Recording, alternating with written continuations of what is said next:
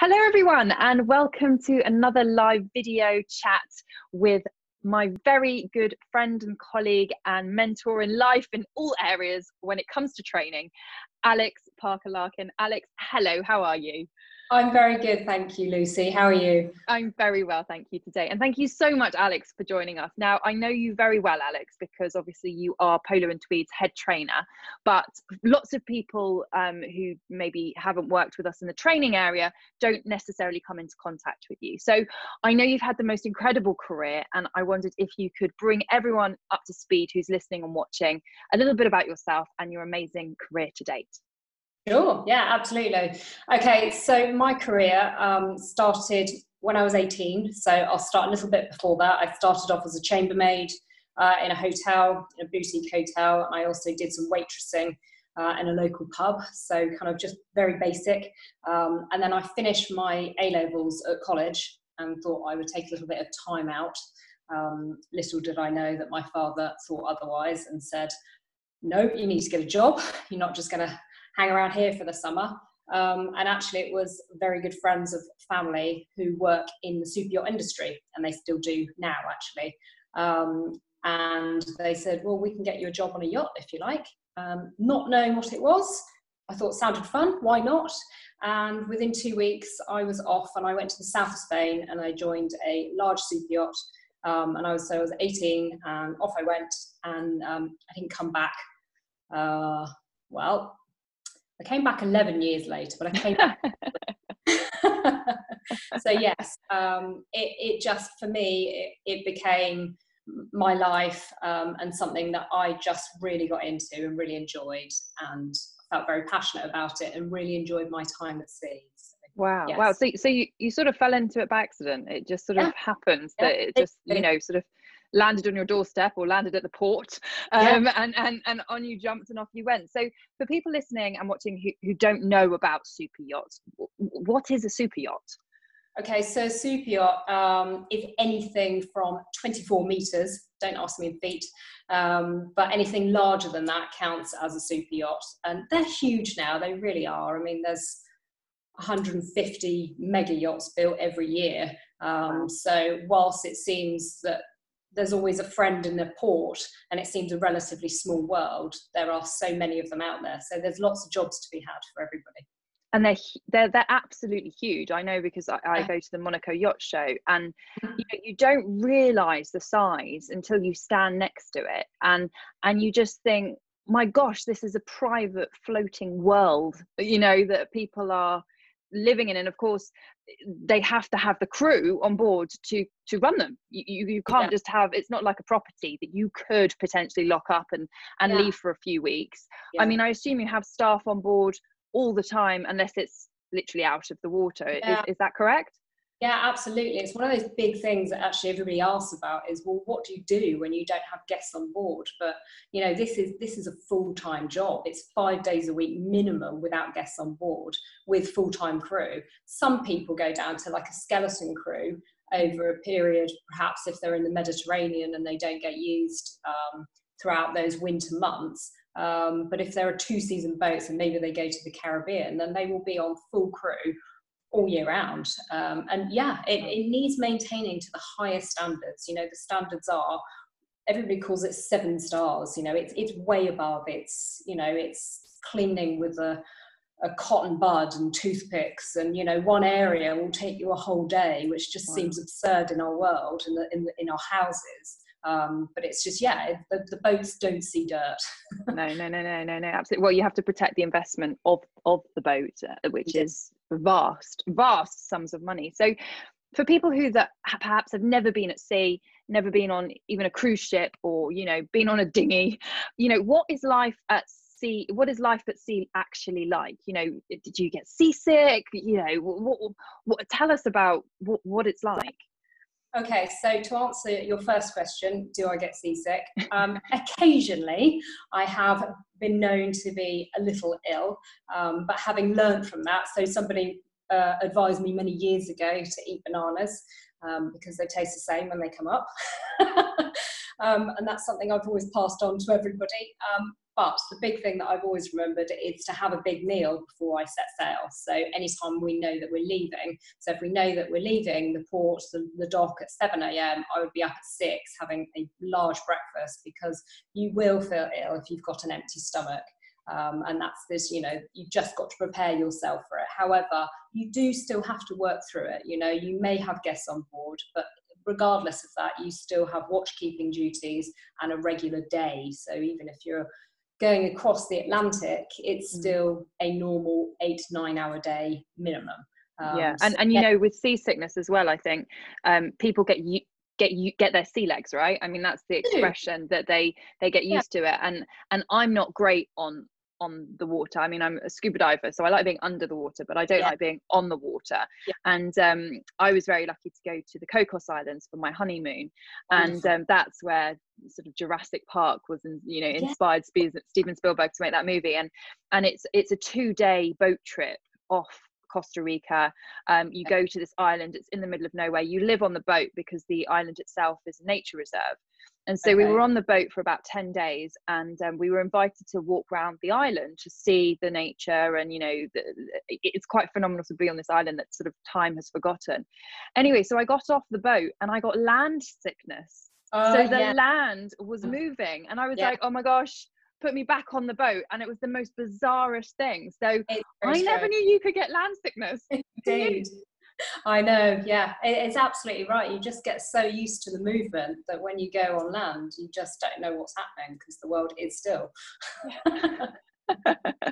so bizarre. So obviously, aside from seasickness, and I love the tip about bananas, I did not know that. You know, what's life like? You know, you're obviously living in quite small quarters. You must be working quite long hours. Tell us the sort of not glamorous side of it, and then tell us the glamorous side. Okay, so the non-glamorous side is, as you mentioned, so close quarters, which there's, you know, for and against of everything. So yes, you become a family, but, you know, especially on these large yachts where they've got 45 plus crew, you can't always get along with everybody. You're not going to be best friends with them, but you do still have to get along. So you really have to be quite flexible, and you have to have a good personality and a good sense of humour. But yeah, it's small quarters, and you generally share a cabin with another crew member, mostly of the same sex, but sometimes it could be perhaps a stewardess with a deckhand, because that's all that the cabin arrangements are. So you have to be prepared to live with that. You also have to be quite tidy and respectful of others, because there's just not room for the mess. So it's a different mindset that you have to get into. And I think especially because it is more of a younger generation that come into the industry, that they might not necessarily have been that tidy at home, and then come into a situation where they just have to be quite regimental with it. So that takes quite a bit of adjusting to. So yeah, but and I mean, even the captain might be in a small quarter and live almost in a tiny space. It's not that senior ranking members of the staff get bigger rooms, because there might not actually be the space to have that. No, exactly. So, you know, different size yachts. So the mega yachts, they're quite separate, and they are slightly bigger for senior ranking crew members. But the smaller ones, they're pretty much all the same. And you literally can hear everything and everyone next door. So if you've got somebody that snores, it's going to keep you awake. So earplugs are a must, and an eye mask, because you work long hours. So you may get an hour or two break out of a very, very long day when you've got guests on board. So if you need to take that break, you do need to sleep in that time. There's very little else to do because you may be at sea. So most people take that hour and a half if they're lucky, and they literally set their alarm, put the eye mask on and sleep for that time, wake up, have a shower, freshen up, get in clean uniform again, and then get back to, you know, to their day's work. So yes, it's long hours, and with guests on board, obviously it's even longer hours. So it's something that you're on a rota, so it does change and your duties change, but you do have to be prepared to work long hours. Yeah, absolutely. So it's an intense job, and I think perhaps people get seduced by the glamour and the glitz and the, you know, multi-million pound boat that they're working on, but actually, like you say, it's quite an intense job and not suited to everyone. You've got to have that, you know, strength of character to work those hours and deal with those close quarters, and also obviously at the heart of it be aware of safety and care, because you know you're in potentially a risky situation if something goes wrong, much more so than on land when the fire brigade can turn up. You know, you don't have that luxury on a yacht. So, but obviously lots of people do go into this world, and you obviously spent a very long time working at sea. So tell us about the glamorous side. Tell us what excites you and excited you for many years about working in this world. Okay, so it's got, number one has got to be the travel. So I love traveling, always have, still do. I still get itchy feet, especially now as we're in lockdown, because I can't go anywhere. But I'd say, you know, the glamorous side is definitely the travel. You just get to see the most amazing places, and seeing somewhere from sea is so different as well. And if you do get time off, you can get to explore, you know, that area, the country. And you can start new things. You can learn to dive, and you know that you're just, the world's your oyster, literally. And it's fantastic in that way. So yes, that's one glamorous side of it. Two, yeah, you get to live a little bit like them. So you have to live in the crew area, so you don't get to use the rest of the boat, but you do get to come into those nice ports like in Saint-Tropez, and you still get to wander around and absorb that atmosphere. So that's a really glamorous side to it, because not many people get to do that. You know, you get to go, perhaps you take part in the Monaco Grand Prix, is a massive one where crew love to be involved in that. You know, you literally have to stand on the aft deck with your ear defenders on, but you've taken the atmosphere. So whilst you're working and you're serving and making sure that everything's tip top, you're still involved in it. And another example is like the Cannes Film Festival, which is amazing, because you just get to see all the celebrities walk past, all the glitz and glamour. So I'd say that's a really, really positive, glamorous side to it, where you're sort of absorbed partly in that life. And also you get paid well for it. You know, it's a good job. You don't have outgoings. Most people at a young age, their only outgoing is their mobile phone bill. So that's pretty good, isn't it? You know, everything gets paid for you, your food, your toiletries, your uniform. So, you know, you can save really well. So if it's something that perhaps is just a short-term thing, where you're doing it in between maybe going to university or something else, you could really save, you know, and set yourself up at a very young age, which would be very sensible.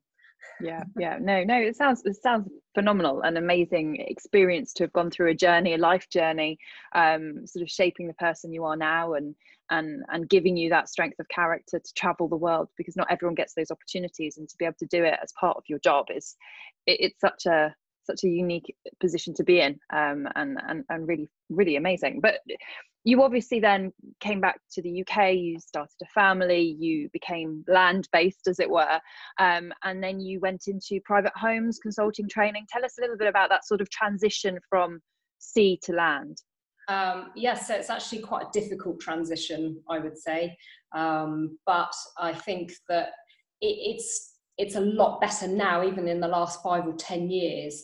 Transitioning perhaps 15 years ago was very difficult for yacht crew, because nobody recognised what they did. Nobody really heard of the industry. So it was, you know, it was very unheard of. So your skills, whilst they are transferable completely, and actually even higher level, people didn't recognise that. And I remember coming back and thinking, well, perhaps I could do something land-based. And I got hold of a couple of agencies, and they just literally, you know, closed the door in my face. And I find that amazing. So I know that, you know, obviously Polo and Tweed are amazing at that, because they completely recognise and understand that people have worked on yachts are probably like the best people to come and they work are in.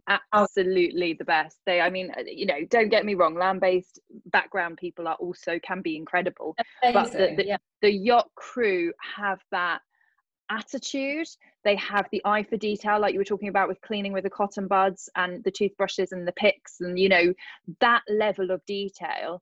And also, you know, they're tireless. They will work long hours, and you know, not be after 6 hours, oh, I need to sit down and have a break, you know, and there's nothing wrong with that.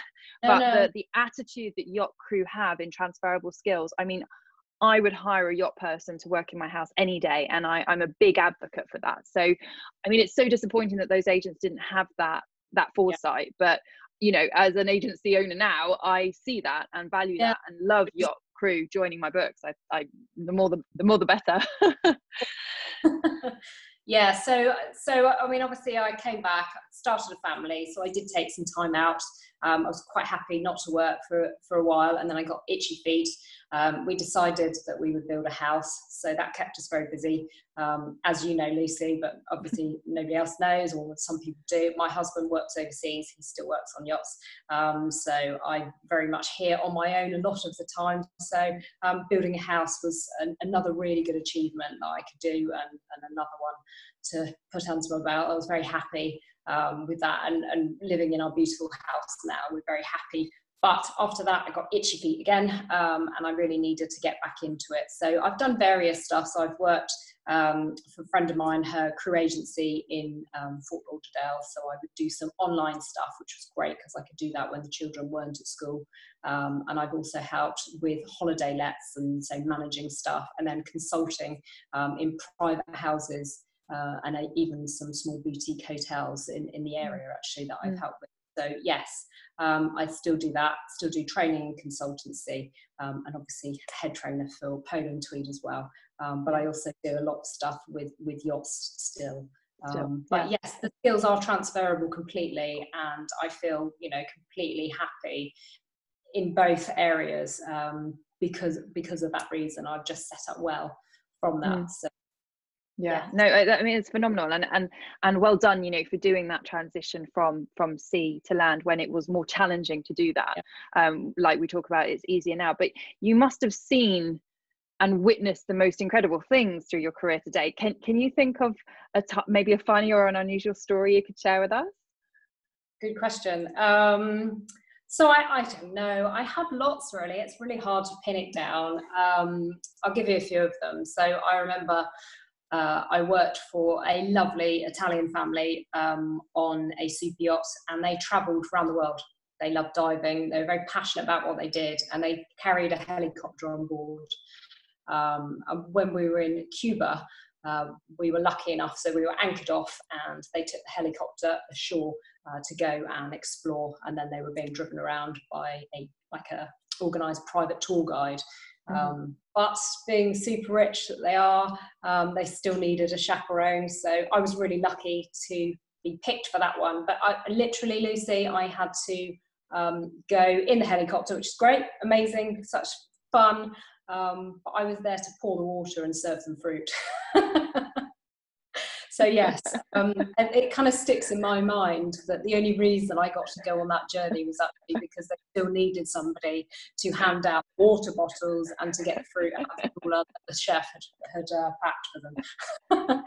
But still, I mean, what a cool experience to go on, despite, you know, still, like you say, working and being there to help the owners of the yacht, etc. But, you know, to make their experience perfect. But you got to be part of it, which is very, very cool. Yeah, no, it was great. Amazing. So when you sort of look back at your yacht career and now your land-based career with obviously you are a trainer, so you obviously believe in training as well, but you know, what would be your advice on people wanting to go into the super yacht world, or wanting to work in domestic service in households, VIP, high net worth families, etc.? What would you sort of say your top tips are for getting into that world, because you just fell into it very luckily? I did. How would someone else approach it? Okay, well, I mean, obviously there's recruitment agencies, and that is the best way to go, because they are there to help you and support you. As you know, running it yourself, it's that there's so many agencies, and you really have to go with the people that work for you, because they're going to look out for your interests. And I would very much go with that. It's very hard to recommend agencies. And I do recommend Polo Tweed because I know that I get this one-to-one contact, and everybody loves the feedback. Everybody on our training courses, the number one thing that they say is that, you know, the feedback we've got and the communication that you've had beforehand is just, you know, phenomenal. And, you know, Polo and Tweed are a great little family in that way, that whilst they're expanding massively, they still have that personal one-to-one experience. So that's a really good way to start. Obviously, you need to be prepared to work hard, and you have to be flexible because plans change, whether you're land-based or whether you're on a yacht. People, you know, the people that you work for, so ultra high net worth people, generally travel a lot, so their plans change all the time, and if that doesn't work for you, that's going to be very difficult. And also, you need to be somebody that likes to please. You know, it's the hospitality industry. It's no different from working in a cafe and a restaurant in that mindset, but you have to want to be there. And if you don't, then that's not really the industry for you. So I'd say that really assess who you are as a person and what you want out of it. And therefore you can then go to agencies to say, this is what I'm looking for. And, you know, they'll tell you, and I'm sure you do, you pick out pretty quickly if somebody is the right person for that. Yeah, it's spotting that potential, and that's something that you know, Polo and Tweed have developed, that you've been a big part of when you came on board and became head trainer, is spotting that that potential in people and honing it and giving them the confidence to shine within that. Because, you know, as you well know, but for people listening, you know, we have group training where people come to us and train every month. We have private training where someone will call us and say, you know, come to our home, come to our hotel, come to our yacht, come to our private jet, train the staff in situ. And then we have recently launched the e-learning. But, you know, with the private training, there's so much that you always are saying to us when you give us your feedback after you've done the training days, is spotting the potential in staff. And often it's lacking of confidence. It's lacking of that foresight to know how to approach situations. They might have the skill of how to iron the shirt, but if they haven't got time management, if they haven't got the confidence to do it and execute it really well, then it all starts to break down. So I think we've both realized over the years working together how much the confidence someone gets with training is so important, so vital to their career progression. Yeah, I totally agree with you. And like you say, we're always having this conversation. And the biggest thing is confidence. So people may be in a situation where they're in a good job, and this training that, you know, that we can offer just reaffirms what they know in some situations. But it may be that they've learned something completely new. And, you know, the amount of people we've had on course, I've had people, as you know, that have been sent on the courses that by perhaps a principal, slightly reluctant to do it, and within about 3 hours they're so happy that they've come on it, because they take it as perhaps a criticism of their work, and it's not. You know, we're always learning, and that's the one, you know, big thing that I always say, that every job you go into, especially in the private service industry, no two jobs are the same. And so you'll always learn something new. So if you have that training, then you've got the basics with you, like you say, so time management, delegation, communication, all of those things, you can put into place and use that to work to your advantage, and just make wherever you're working a really successful run business. At the end of the day, it still has to be run like a business, so it has to be quite regimental in that way. Absolutely. And you know, that crosses over into all our training, as you know. But for people listening, we do yacht management training, we do house management training, we've got housekeeper training, silver service training, which was everything to do with food and beverage and how to pour a glass of champagne and party and events etiquette. And then we've also been teaching butler training, we've been developing our etiquette training. And, you know, the etiquette training brings to us businessmen, businesswomen, you know, people who want to know how to behave in different cultures, how to eat at a posh restaurants. You know, all these different people are coming to us. They're not necessarily working in the industry, they just want to have that confidence and that skills to either run their own home or to go to a wonderful party and know how to eat. Do you eat from the inside in, outside in? You know, which way do you eat? You know, all these things that our training enhances. And it was quite interesting. We had a student come to us recently that is working in the domestic industry, and she is a housekeeper. But she said one of the things she really struggles with is sort of etiquette behind, you know, if she has to pick up the telephone because the principal's out and she has to pick up the phone, how does she answer the phone? What happens when there's a guest? How does she open the door? So actually she did our butler training because she doesn't want to be a butler. That's not her career path, but the skills of a butler transfer directly into her work. Yeah, they do. In fact, I'd say that with all of the courses that you run, is that you can get so much out of each course. And people that have, you know, been doing it years and still say, oh, wow, yeah, I didn't realise that, or that's a really good part of it. So yeah, they are completely transferable.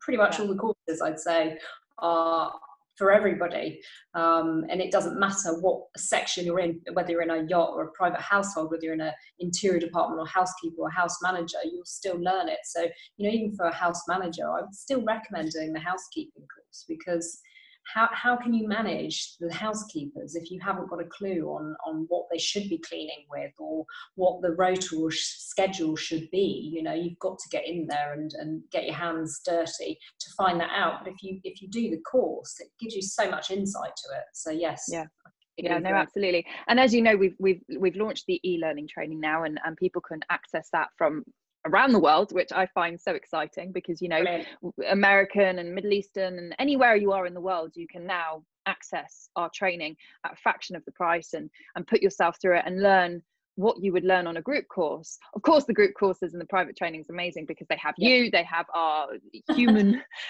being trainers there. But, you know, not everyone has the element of time, although we have lots of it at the moment. You know, you might not be able to get on a plane and come to us, and you might be limited with budget. So, you know, what excites you about the e-learning and of course online training that you've been doing for us?